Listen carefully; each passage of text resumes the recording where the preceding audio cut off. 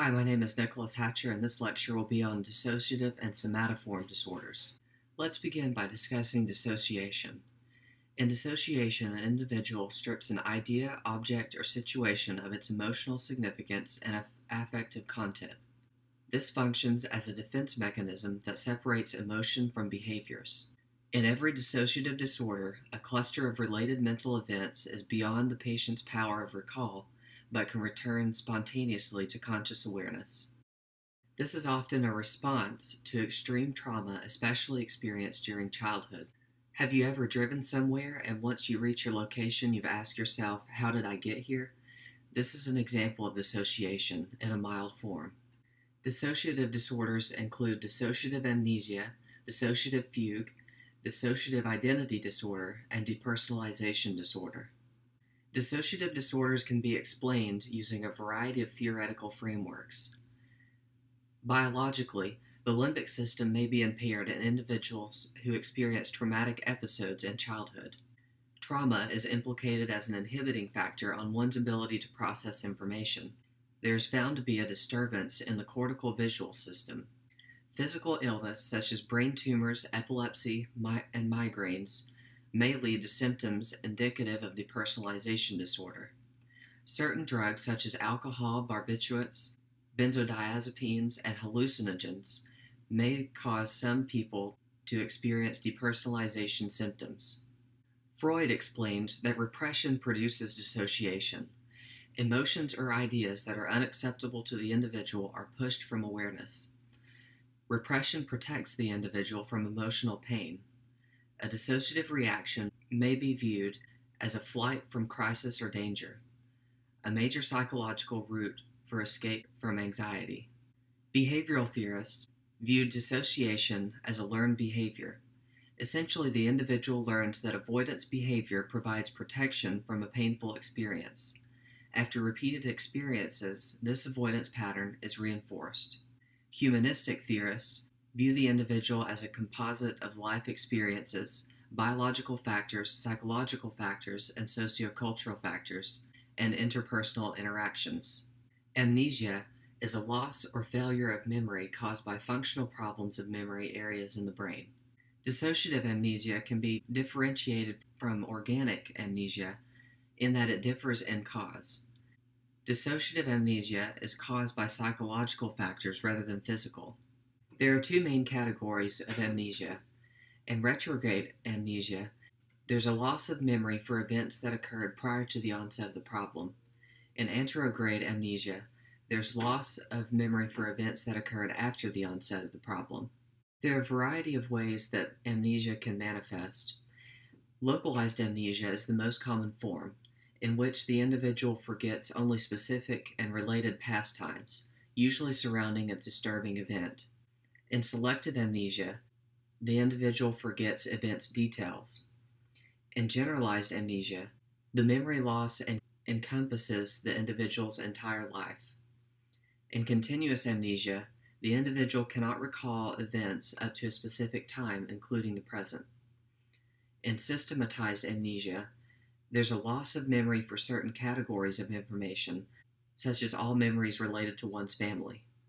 In dissociative fugue, the individual wanders, usually far from home, for days, weeks, or months at a time. During this period, the individual completely forgets their past life and associations. Unlike individuals with amnesia, they are unaware of having forgotten anything. When they return to consciousness, they do not remember the fugue. Theoretically, the patterns of dissociative amnesia are similar to those seen in conversion disorder, except the individual does not avoid some unpleasant situation by getting sick. Instead, the person does so by forgetting or repressing certain traumatic events or stressors. Dissociative identity disorder is the presence of two or more distinct identities within one individual. Dissociative identity disorder originates in childhood as a result of chronic trauma. This is usually in the form of child abuse, especially sexual. In attempts to cope with the horror of reality, the child's ego splits through the dissociative process. Each trauma-induced dissociative experience shapes the development of alters.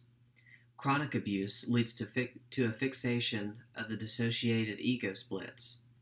Through dissociation, the child may view the abuse as if it were occurring to someone else, like in a movie.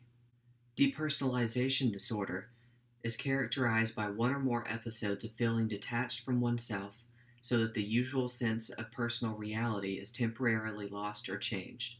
The individual often feels mechanical. In this disorder, there's basically a fight between two different patterns. Ego dystonic are feelings that are experienced that are unacceptable to the person's sense of self. In ego syntonic, feelings that are experienced are in concert or congruent with the person's sense of self. In this disorder, there's intact reality testing noted, so there's no experience of hallucinations or delusions. Disturbed sensory perception and thought processes, ineffective role performance, and ineffective coping are all nursing diagnoses that apply to the patient experiencing a dissociative disorder. For disturbed sensory perception and thought processes, you can implement strategies for identifying the underlying source of anxiety aimed at recovering unconscious content, such as free association or dream description. You can also use projective psychometric tests such as Rorschach or the thematic appreciation test. You could also implement hypnosis, which assists in reintegrating the altered personalities. Administering thiopental sodium, or pentothal, may be beneficial in eliciting a truthful history from these patients. Supportive insight therapy with the goal of surfacing and integrating traumatic experiences in order to learn new ways of coping with future anxiety is another intervention that can be used. Talk therapy aims to desensitize traumatic memories. Music therapy promotes relaxation. Gestalt therapy gives voice to opposing feelings. For ineffective role performance, work with families in order to adjust to role performance alterations. Including family members in the therapeutic counseling relationship helps them learn new ways of dealing with the patient. Secondary gain is often associated with dissociative behavior. Some patients may use the illness to escape responsibility and obtain special treatment. Support families in avoiding reinforcing dissociative behavior. For environmental manipulation, minimize stressful aspects of the environment to assist in problem solving. You'll also want to minimize obvious stressors because the patient will learn to confront and become desensitized to underlying conflict. For ineffective coping, psychotherapy can teach the techniques of effective coping. Manipulating the environment to provide structure may be a helpful intervention. Aim to promote behavior modification and establish a supportive therapeutic alliance with the patient and their family. In somatoform disorders, also known as psychosomatic disorders, physical symptoms suggest physical disorders for which there is no evidence of organic or physiological cause. The most commonly experienced symptoms include fatigue, pain, and sensory changes. These individuals are often reared in chaotic families. The family dysfunction was usually marital discord, substance abuse, and/or personality disorders. For whatever reason, the child received inadequate nurturing. Many of these patients experienced physical or sexual abuse as children.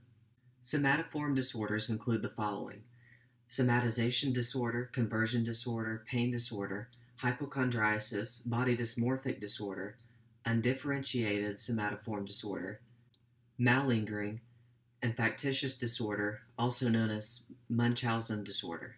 Somatization disorder is characterized by physical complaints that include pain, GI symptoms, sexual symptoms, or symptoms of deficit, suggesting a neurological condition. This often begins before the age of 30 and occurs over a period of years, therefore it's not acute.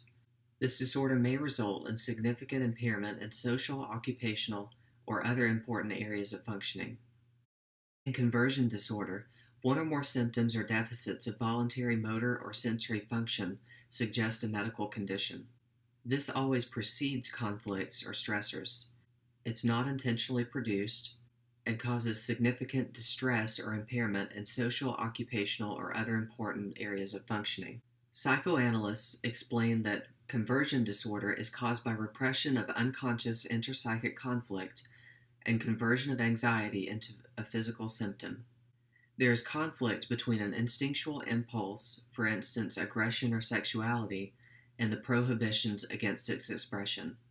The symptoms allow partial expression of the forbidden wish or urge, but disguise it, so that patients can avoid consciously confronting their unacceptable impulses. Conversion disorder can also be viewed in the context of learning theory. Conversion symptoms can be seen as a piece of classically conditioned learned behaviors. The symptoms of illness learned in childhood are called forth as a means of coping with an otherwise impossible situation.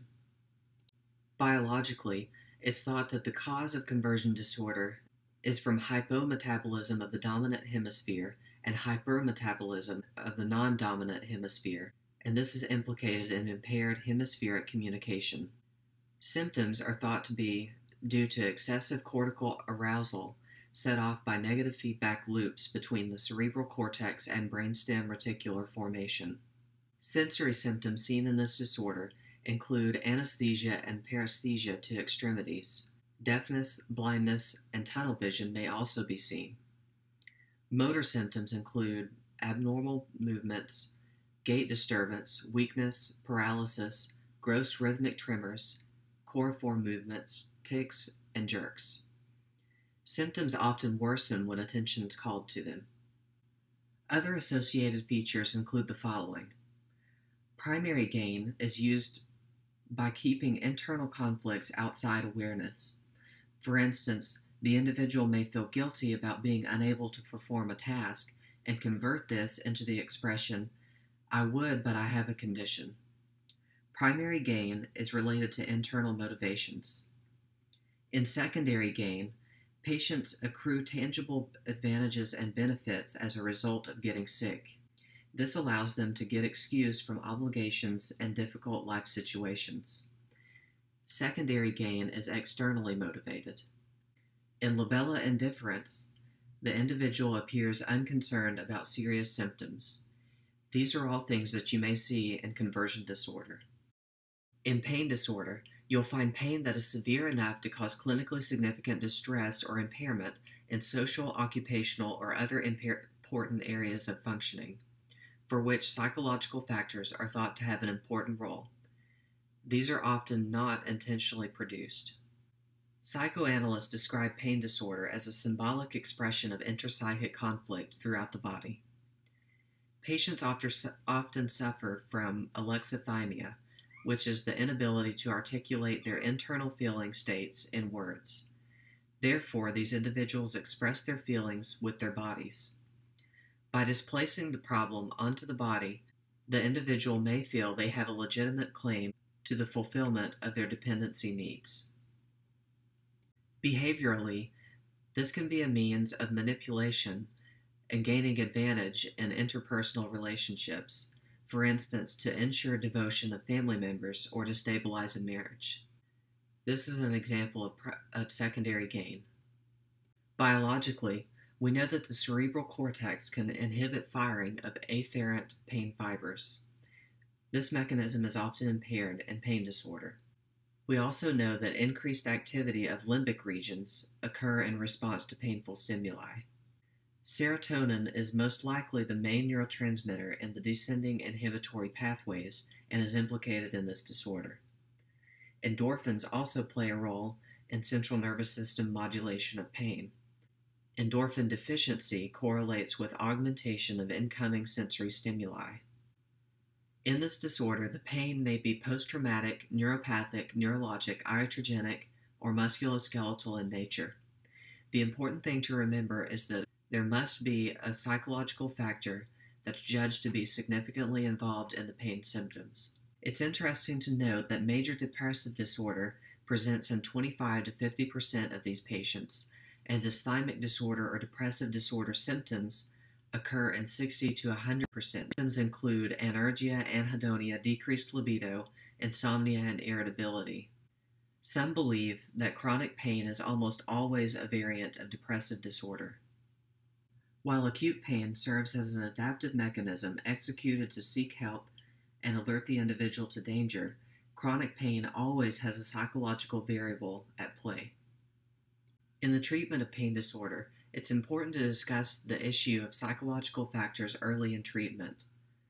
The psychological factors are important in the cause and consequences of both physical and psychogenic pain. Explain how various brain circuits that are involved with emotions, for instance the limbic system, can influence the sensory pain pathways. Analgesic meds do not generally benefit most patients with pain disorder. SSRIs and tricyclic antidepressants are most effective in treating this disorder. Psychodynamic psychotherapy involves developing an empathetic therapeutic alliance and acknowledgement of the reality of pain for the patient. Alternative therapies include biofeedback, hypnosis, and transneuronal stimulation. Hypochondriasis is a misinterpretation of bodily symptoms that results in preoccupation with the fear of having a serious disease, despite appropriate medical evaluation with negative results. In the context of the social learning model, symptoms are viewed as a request for admission to the sick role made by a person facing seemingly insurmountable and insolvable problems. This offers an escape that allows the patient to avoid noxious obligations, to postpone unwelcome changes, and to be excused from usual duties and obligations. In the psychoanalytic perspective, aggressive and hostile wishes towards others are transferred through repression and displacement into physical complaints. The anger of patients with this disorder originates in past disappointments, rejections, and losses. But the patients express their anger in the present by soliciting the help and concern of others, and then rejecting them as ineffective. This is often a defense mechanism against guilt. Body dysmorphic disorder is an excessive preoccupation with an imagined defect in appearance that causes significant distress or impairment in social, occupational, or other important areas of functioning. In the psychoanalytic perspective, this is seen as reflecting the displacement of a sexual or emotional conflict onto a non-related body part. Biologically, this condition may possibly be related to serotonin because of patient responsiveness to SSRIs. In diagnosing this disorder, you'll often find compulsive behavior such as excessive mirror checks and excessive grooming, and mental acts such as comparing their appearance to that of others. The most commonly focused areas include the hair, nose, skin, eyes, head, face, and overall body build. In the treatment of this disorder, surgical, dermatological, dental, and other medical procedures to address the alleged defect is almost invariably unsuccessful. There has been some success in tricyclic antidepressants, MAOIs, and Primazide or ORAP. SSRIs have been found to reduce symptoms in 50% of patients experiencing this disorder. Psychotherapy that aims to understand the true nature of their neurotic feelings of inadequacy may be beneficial. In undifferentiated somatoform disorder, there are physical complaints of at least 6 months that cannot be fully explained following appropriate investigation. The symptoms are not intentionally produced and result in social or occupational impairment. Malingering occurs when a person deliberately fakes symptoms in order to benefit. Malingering is consciously motivated and usually results in secondary gain, which may be in the form of extra attention, relief from responsibilities, or financial rewards. The prevalence of malingering varies from 20 to 50% in patients with chronic pain who have a financial incentive. This often occurs in the following situation: personal injury and workers' compensation litigations, military service, and criminal cases. Factitious or Munchausen disorder is the intentional production or feigning of physical or psychological symptoms.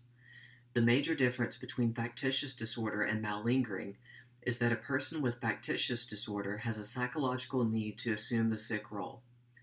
Unlike malingering, external incentives for the behavior are absent. Uncontrollable lying is the hallmark characteristic of this disorder. Stories are fabricated in order to catch the attention of others.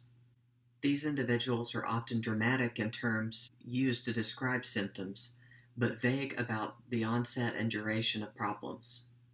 These individuals may also deliberately give false medical histories that may become quite elaborate. They may also use several different names and often seek treatment in several agencies to avoid detection or recognition by someone who has encountered the patient during a previous visit. Munchausen by proxy syndrome, or MBPS, is a variation of Munchausen syndrome and occurs when parents or caregivers deliberately induce signs of an illness in another person, usually their own child. This is a rare type of child abuse whereby the caregiver deliberately injures the person under their care. This is done in order to gain sympathy or attention for themselves. The individual with this syndrome has an insatiable need for attention, even though the person's behavior is harmful to others. The following nursing diagnoses apply to the patient experiencing a somatoform disorder: impaired verbal communication, ineffective role performance, and compromised family coping, and ineffective coping. Disturbed thought processes and disturbed sensory perception is another nursing diagnosis that applies to somatoform disorders. For impaired verbal communication, assess the meaning behind the patient's communication patterns. Encourage exploration and demonstrate empathy to enhance the patient's verbal communication and self-esteem to the point where the patient feels ready to face problems. Establishing a trusting relationship is key in somatizing patients. Express respectful skepticism regarding oversimplifications and overdramatizations. The group setting provides an opportunity to receive feedback about the effects of behaviors on others. For ineffective role performance and compromised family coping, educate the family and patient about the disorder, stressing the importance of avoiding unnecessary surgical or medical procedures. Encourage independent functioning and reduce the possibility of secondary gain by not focusing on the physical symptom. Assume a matter-of-fact, supportive attitude with the optimistic expectation that the patient will regain functional abilities in work, family, and social roles. For ineffective coping, the goal is to help the patient express their conflicts verbally rather than acting them out through symptomatic behaviors. The goal of long-term or insight therapy is to promote effective emotional expression by exploring the sources of anxiety. Supportive therapy seeks to improve self-esteem, perhaps through such measures as expanding the patient's interest in their environment. Avoid reinforcing the patient's symptoms. Ignore the symptom but never the patient. Concentrating on the symptom gives it more importance than it merits, thus increasing the secondary gain associated with it. For disturbed thought processes and disturbed sensory perception, help the patient improve the capacity for perception and thinking by supporting general measures to reduce anxiety, such as thought stopping, reframing, and imagery. Maintain a calm, unhurried attitude towards the patient, listen carefully, and maintain an objective, undistorted view of reality. Avoid a premature challenge to the patient's symptoms and complaints. As patients gradually relinquish their defenses, propose other ways of understanding the condition, such as by suggesting a psychological explanation for a physical complaint.